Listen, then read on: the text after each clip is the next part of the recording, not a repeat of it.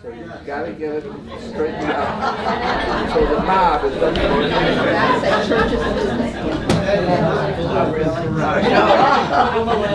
Cliff Donn.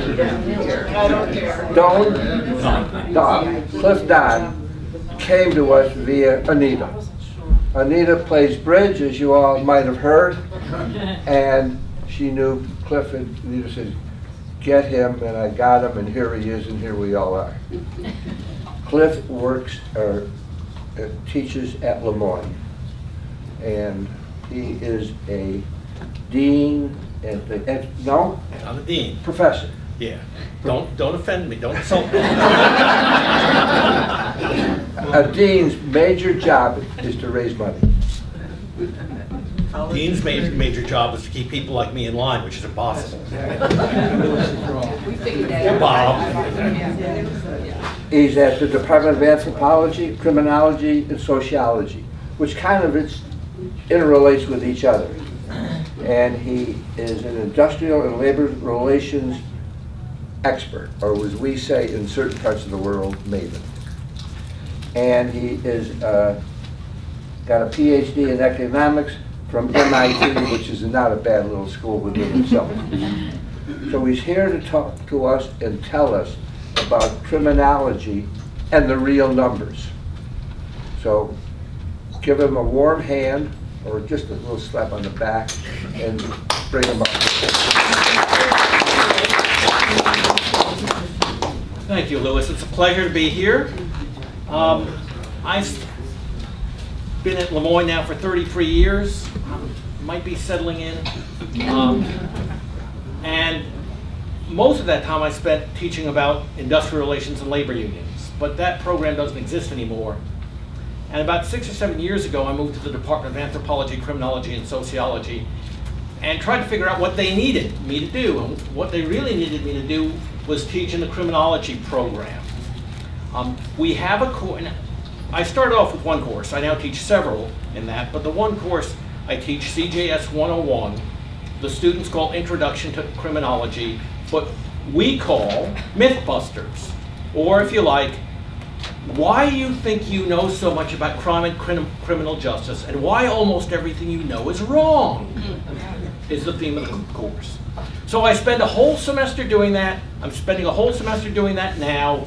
You are going to get the 1-hour version of the entire class. Okay, why do we misunderstand crime and the criminal justice system so much? By the way, don't be offended if I refer to you as criminals. You are all criminals. I ask my students this all the time. I have yet to have a single class in which there was a single person who wasn't an habitual criminal. So I would like to think that most of you are committing somewhat different crimes from them, but maybe not. I don't know. I'm going to point to several culprits in this story, but the real culprits in terms of the misunderstanding are us.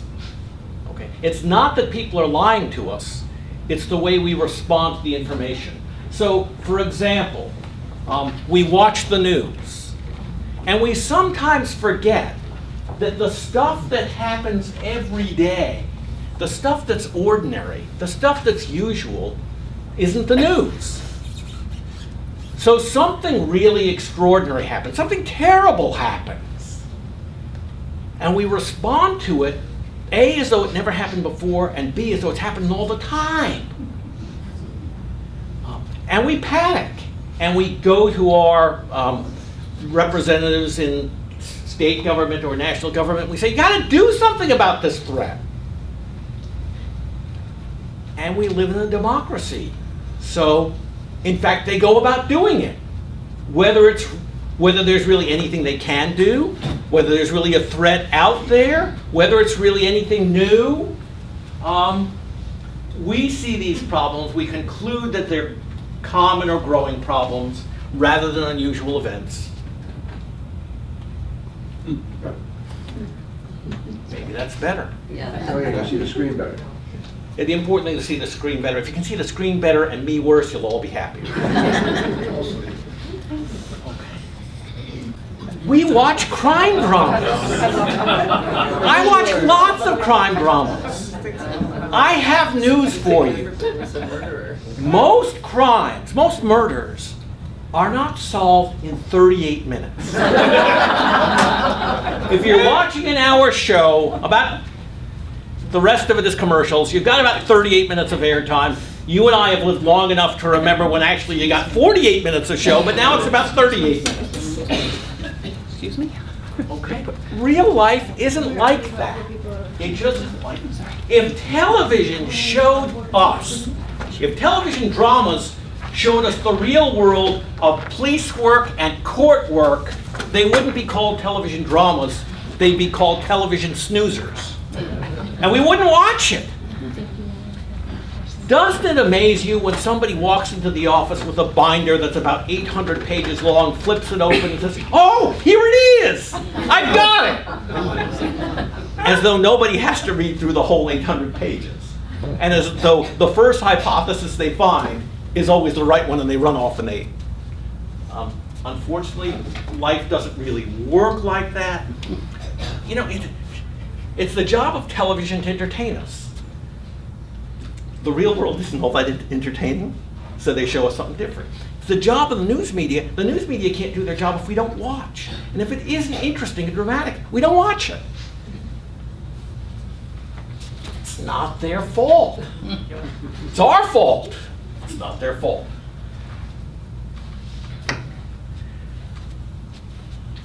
Oh, gosh. I hate this. Okay. We draw the wrong inferences from what government agencies tell us, police departments and things. Police respond, police agencies, sheriff's departments, police departments, they respond to our concerns about crime. They have a political task, which shouldn't surprise anybody here who studied organizations. This is a context in which what Lewis said at the beginning is exactly right. It's a business like any other business. Their business is business like any other business. They have to convince us, A, that they're doing their best, so we don't throw them out, and B, that they can do better with more resources. If you're surprised by any government agency, whose message can be translated as, we're doing really good given our limitations, but we could do better with more resources, if that surprises you, you're not paying attention. And you haven't been for the last, 100 years.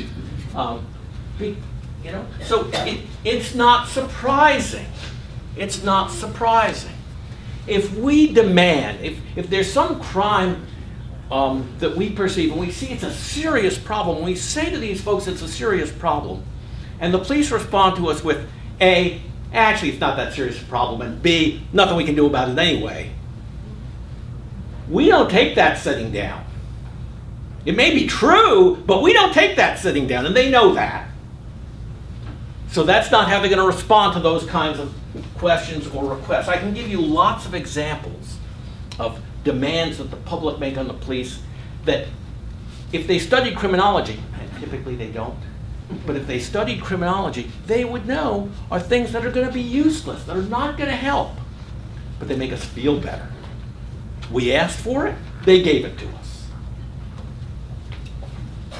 Okay? There we go. So my students then on their exam say, well, the media are lying to us. No, they're not. The politicians are lying to us. No, they're not. For the most part, they're not telling us anything that they don't believe. They're not. Does the county sheriff or the local police chief believe they could do more with more resources? Of course they do. Of course they do. We shouldn't be stunned by that. Do they think they're trying really hard? Of course they do. When the media tell us, this is a real problem, look at this, how interesting it is. They believe that. I have a brother in the media. I have a brother who works for the Associated Press. For the most part, I have great admiration for what they do, but most of them have the attention span of a gnat and the historical perspective of a gnat as well. You know, so how often do we, this is a huge and growing problem. Did they look up the data and see how long this has been going on, what it was like 10 years ago, 20 years ago, 50 years ago? Of course they didn't. Very difficult for them to do that. Somebody assigned them a story at 10 and told them to have the story written at 12. There's not time for that kind of research most of the time. So we draw the wrong inferences.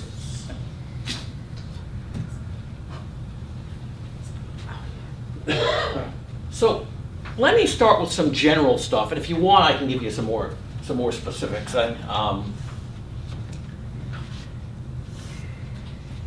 You know, crime in the streets is something we think about like so many other things. It just gets worse because we all know at some level, we all believe at some level that the world's going to hell in a handbasket.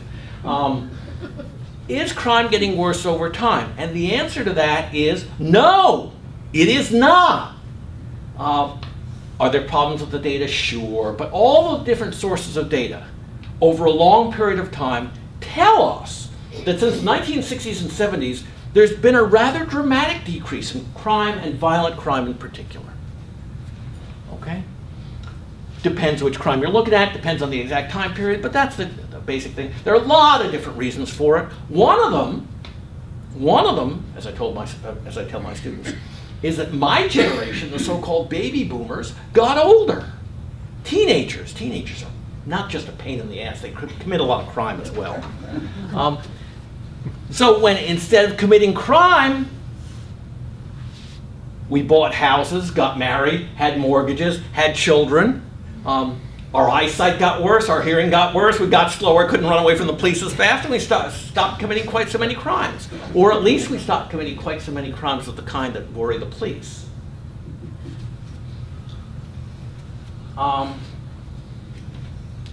If you like, I actually looked at, I can give you some information. I looked up some information about Syracuse.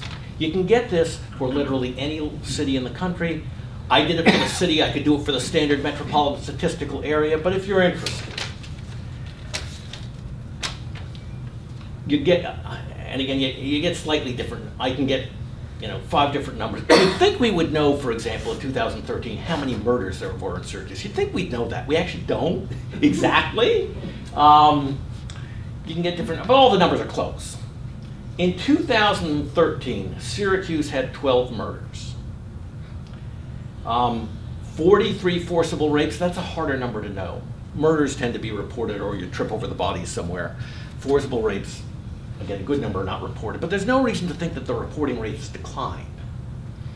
164 robberies and 326 aggravated assaults. Aggravated assault is an assault that's can be aggravated sometimes by the victim. If it's a police officer or fireman, in some jurisdictions a teacher, then it's automatically aggravated assault. Typically if you use a weapon, it's aggravated assault. It can depend on your intent. If your intent is to cause serious harm, that can make it an aggravated assault. It's an assault that's more serious. Typically it's a felony, sometimes regular assault is a misdemeanor. There were 326 of those. If I compare that to the farthest I was able to go back in just a few minutes was 1995. Okay? So about 18 years ago. At that time there were 18 murders instead of the 12 we just had. 84 forcible rapes instead of the 43 that were reported. 633 robberies instead of the 164. And 732 aggravated assaults instead of the 326. Those numbers are not unusual in cities around the country. And if I went back to the 1970s, I'd find even much greater declines. Much greater declines. Places that I ask my students for information. What do you think about different cities in the country? What do you think about cities in the state? New York City is always one that comes up for them as particularly dangerous. It's actually particularly safe. The crime rates in New York City are lower than the crime rates in Syracuse on a per capita basis. Have been for quite some time. But of course it's a big place with a lot of people. So, is there a murder or two almost every day? Yes. Used to be 5. Now it's 1 or 2. But it means in the paper there's always a murder. In the news there's always a murder. It looks like a lot of it is happening. Is it too much? Of course any murder is too much. But it's decreased dramatically in the past 50 years or so.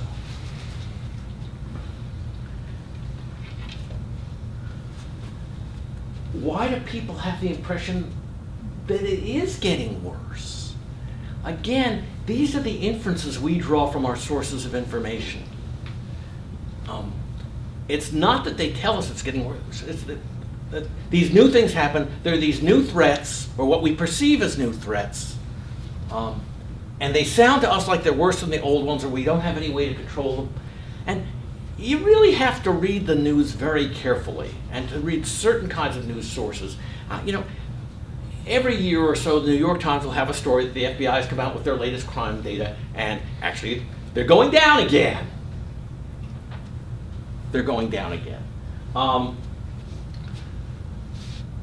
That might happen once a year, but you can read a story about robberies and burglaries and murders every day. So those tend to overwhelm the stories about, what's the long-term trend here. We're really interested in these trends, but one of the things they do on the TV news is they interview the victims. If you're the victim, you don't really care about the trends. This is a threat that should never have been allowed to happen to you, to your family, to your friends, to your community.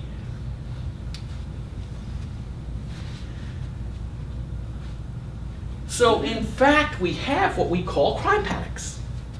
Get a lot of them. They happen all the time, usually based on some horrific incident that is genuinely horrific, that's just horrible. And everybody jumps up and starts running around and trying to figure out what to do. What the criminologists do at that time is they look at the last 20 years of data and say, how normal is this? Is this just, an idiosyncratic and unusual event? Because there are always some crazy people out there. Or is it really a growing problem? Makes a difference. I have two rules for my students. One, war is a bad analogy. War on crime is a bad idea. War on poverty is probably a bad idea. Are crime and poverty serious problems? Yes. War is probably not the right analogy. And the other one is, if it's a law that's named after a particular victim, it's probably not well thought out. It's probably a response to a crime panic.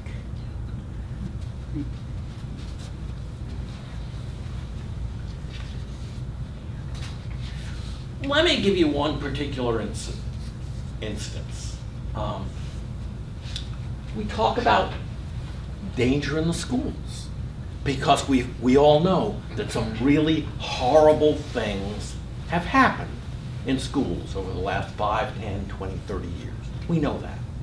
We see it. What do we make of all this? I mean, incidents like Columbine in Newtown have people worried about the safety of their children in schools and demanding action. And I understand that. I think we all understand it. The National Rifle Administration has suggested that teachers carry guns or that armed guards be posted. I understand that as well.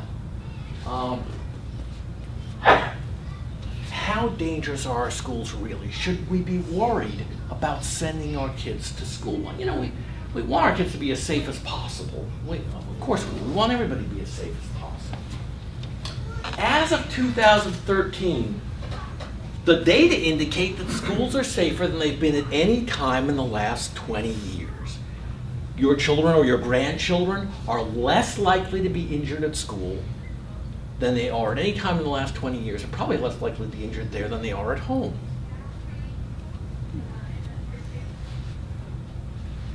The odds of a US student being killed in a public school are considerably lower than the odds of their being struck by lightning.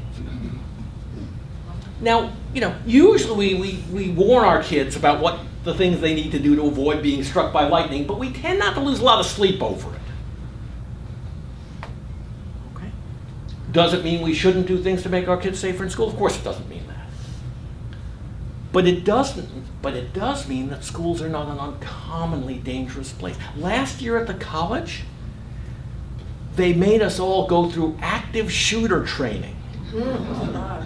Really? Active shooter training? And sometimes I just blow this kind of stuff off, but okay, they want me to do it, I'll do it. I'll give them an hour of my life that I won't get back.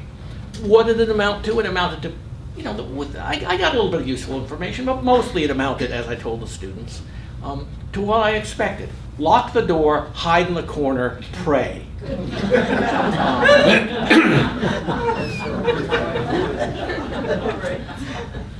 There are some places where the response has been to allow students to carry concealed weapons on campus.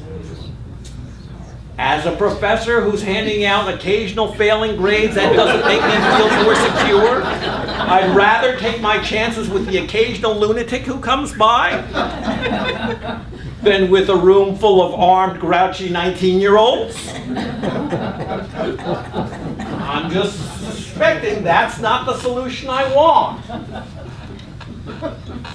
So, you know, we should do what we can. We should make the schools as safe as we can, but we should do so with the background notion of schools have not gotten more dangerous. They really haven't. And our children are not at greater risk of at school than they used to be or than they were other places.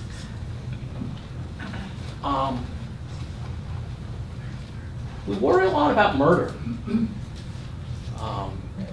You know, we seem to be terribly concerned about that, and I understand why. I mean, you know, as crimes go, it doesn't get a whole lot worse. But some of my students worry a lot more about murder than they worry about things that are much more likely to harm them or kill them. They're 2.5 times as likely to die in a vehicle accident. And let me tell you, one of the ways in which they're criminals is that they drive like morons. They admit in class they drive like morons. Had one of them tell me this year, well, of course we speed. The speed limits are too low. 65 is ridiculous. And I always say the same thing to them. I'm not going to say it exactly to you the way I say it to them, because the way I say it to them is obscene. But basically what I say to them is, that's fine, I understand that. Stay off the road when I'm driving. I'll let you guys know when I'm going to be on the road. You stay off, because you're a menace. There is no such thing as a rolling stop. The evidence shows that you can't really multitask, especially when that means texting while you're driving. Watch how many people, just sit out at a corner and watch how many people are talking on their cell phones or texting, which is even worse, while they're driving. Several Canadian provinces made it illegal to text while driving. The accident rate increased. One of the themes of my class is you have to watch out for unintended consequences. So instead of people holding their phones up at the top of the steering wheel and texting, now they were holding it in their lap and weren't even pretending to look at the road.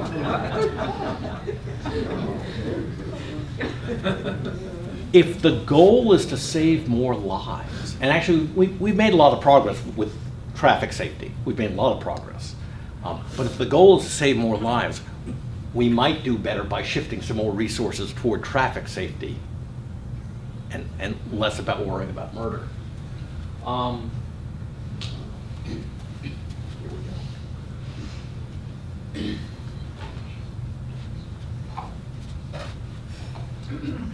They're 3 times as likely to die by suicide as by homicide.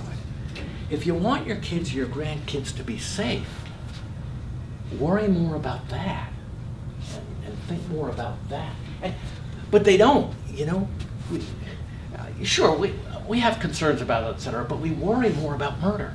Murder is actually considerably less likely to affect them. We're almost 4 times as likely to die in a work-related accident than by homicide.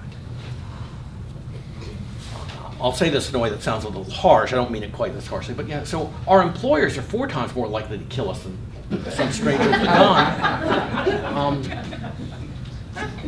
And I hope that's not because they know us better. Actually, they don't, because homicide is likely to take place among people who know each other as well. The chance that you're going to be killed by a stranger is actually fairly small. It's those you know and love that you need to watch out for.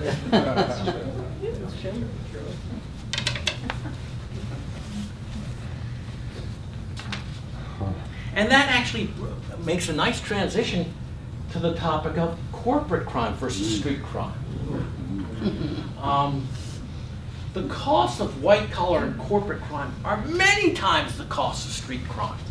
But we don't tend to focus on it much. The media don't focus on it much. We don't focus on it much.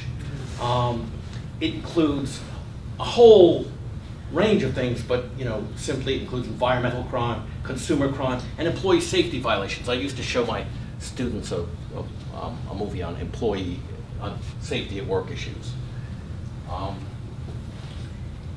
But let me give you a non-lethal example. In 2012, $933 million was recovered in wage theft cases. Employers who didn't pay their employees money they were owed, and a court said so, and said they had to pay it. $933 million, which is 3 times the total amount of money stolen in all robberies that year. 3 times. And that's a dramatic understatement of the amount of wage theft, because most employees just walk away from it. Most just walk away. Most can't afford a lawyer to deal with it. They tend to just walk away.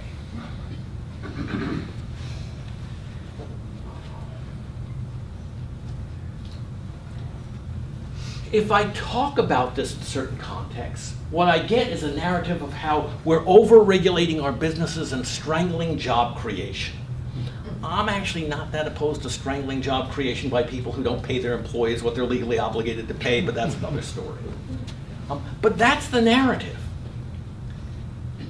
We sometimes forget, I mean, we talk about safety regulation as though it's some kind of plot to hobble business, and we forget that the Occupational Safety and Health Act was signed into law by that notable bleeding heart liberal Richard Nixon. Which should tell you something about how the parties have changed over the last 30 or 40 years. OSHA was a Republican law.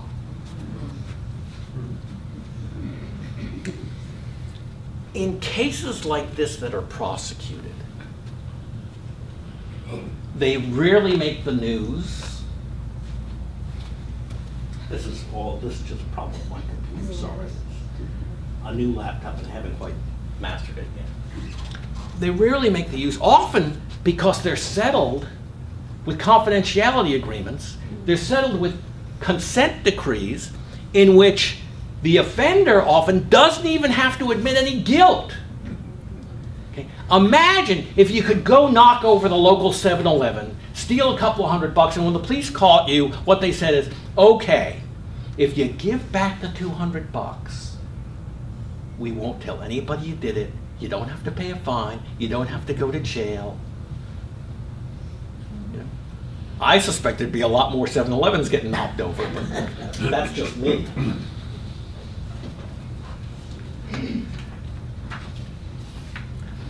So I want to talk about a couple of different aspects of the criminal justice system. Many of my students come to this program with a desire to be police officers, to be law enforcement officers. And that's fine. We need more law enforcement officers. We need good law enforcement officers. We need law enforcement officers who are highly educated, who know how to deal with the public. But most of them don't have a clue what police officers do. Not a clue. You know?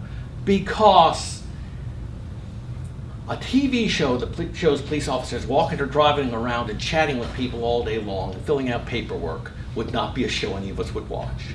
A TV show that shows police officers directing traffic would not be a show any of us would watch. Just so you know, the average police officer in the course of their career never takes their gun out of their holster in their entire career, much less shoots it at anybody. And that's true even in the major cities. It's true even in New York City, that the average New York City police officer gets through an entire career without ever taking their gun out of their holster in action. Do they need to know how to do those? Of course they need to know how to do those things. If they're going to carry guns, it would be nice. But that's not what most police work is.